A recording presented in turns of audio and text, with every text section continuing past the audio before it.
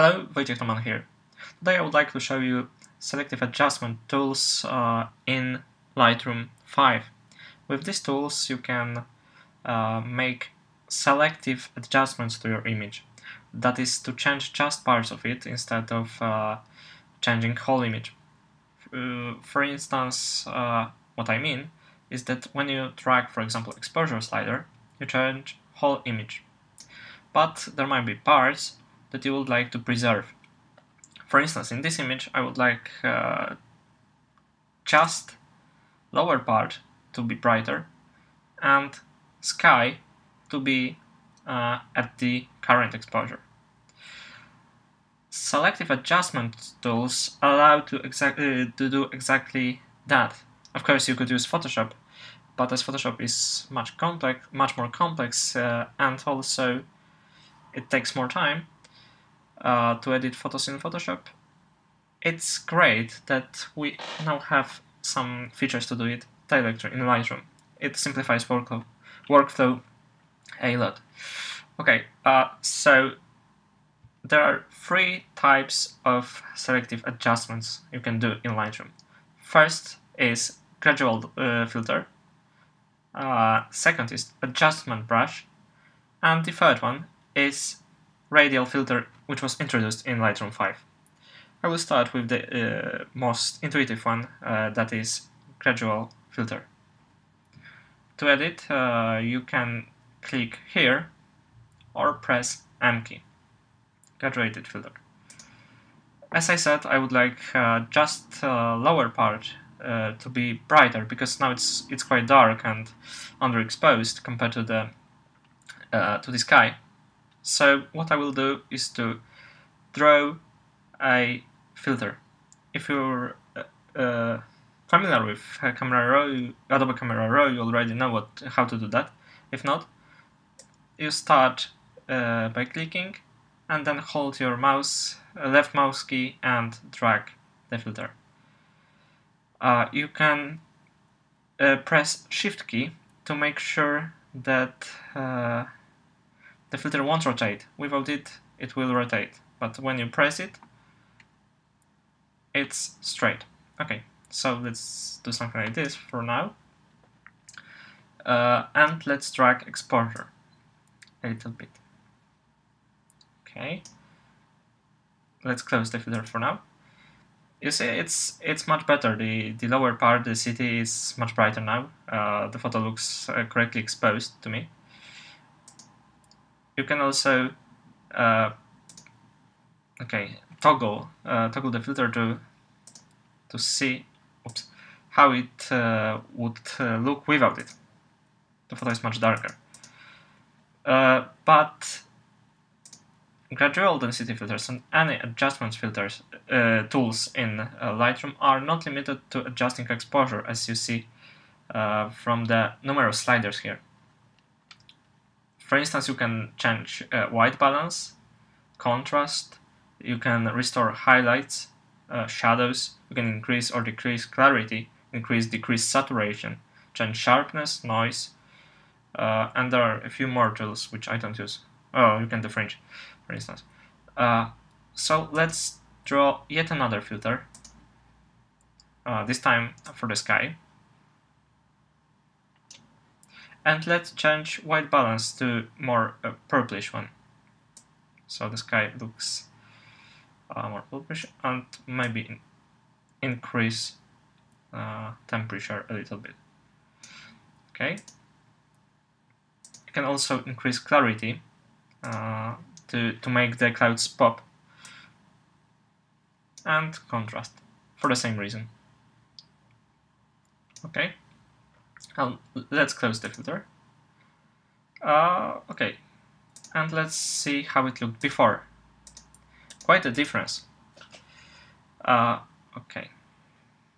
Now let's select these filters and remove them by clicking on the delete key on your keyboard. Now I will show you another selective adjustment tool, which is adjustment brush. To select it, you can click here on this icon or press key button on your keyboard. This filter is more like a layer mask in Photoshop. You draw with your brush, and the changes appear where you painted them. Okay.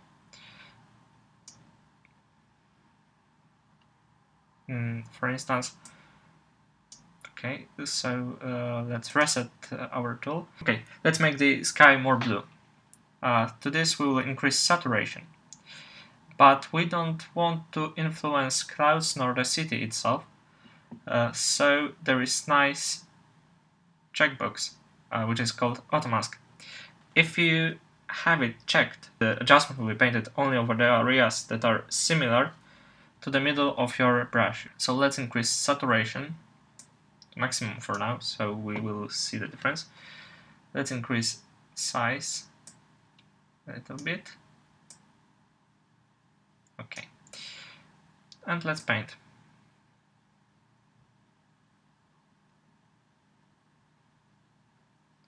The sky becomes bluer, definitely. Let's decrease size maybe.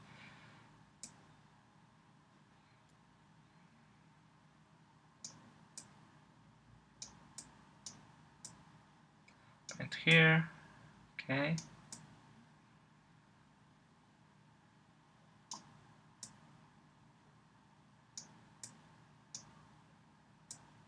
Okay. Again, you can toggle the filter on and off by clicking on this small icon here. Let's see. It was before and it's after. Well, the difference is huge, of course. Third selective adjustment tool introduced in Lightroom 5, as I mentioned, is Radial filter. To see how it works, I will show you this image. And now this. It's the same image, but without radial filters applied. This and this. So what I will do is to apply radial filters as in the other image.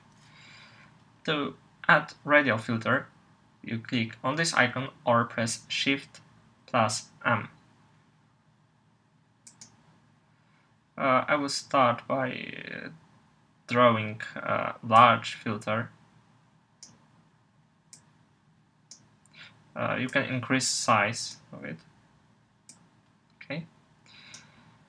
And now I will make changes to it. First thing to note is that normally the changes will appear outside of the area you drawn. To change this and to make adjustments inside this area, you need to press on this invert mask checkbox. Note that exposure is -4, so it basically works as vignette now, and a very strong darkening effect after pressing invert mask. Okay, so let's disable it for now. I will now make some adjustments to make this image resemble the other one. I reduced exposure a little bit, so there is small vignette. Now I will increase contrast just slightly, let's say 24. Decrease highlights. What I want to do is to make edges of this image a bit darker, so the viewer will pay more attention to the middle of this image, to the path, and to its end. Now I decrease clarity, because the image is quite sharp at the edges, and I don't want that. I want to move focus to the middle, as I said. And finally, I will decrease saturation, as color is also what attracts our attention. Okay. Now I will add another radial filter to this area, so to make it brighter as in this image. as you can see, it attracts our attention. I will draw another radial filter. This time I will invert mask to apply changes inside area I drew. Okay, first reset saturation by double clicking on the slider. I will first increase exposure so it is brighter than the rest of the image. Then I will increase highlights. I will increase shadows to make them brighter too. I will increase saturation, but just slightly.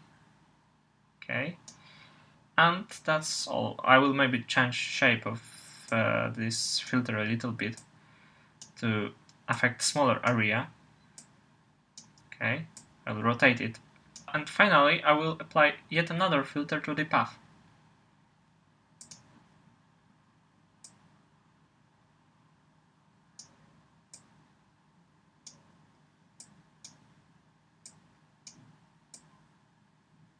Okay, and first I will reset saturation to 0 by double clicking on it.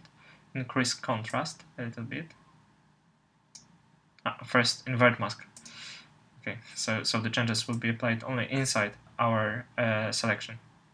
Then I will decrease highlights to restore some of the highlights on the path, because they are blown out at the moment. Not that much, okay. I will increase clarity. Okay, and finally increase sharpness. And sharpness also attracts our attention. Okay, let's close the filter. Okay, so let's take a look at how this image looked before we applied our adjustments. You can select the filter again and turn it off by clicking on this very icon. The difference is huge. I hope that this tutorial showed you that you can at the moment use Lightroom not only to manage your photos but also to develop them, to make selective adjustments, and therefore there is not always need to use Photoshop nowadays. For many photos I use this approach. It's faster, it's simpler, and also it's a great fun. Thank you for watching. Until next time.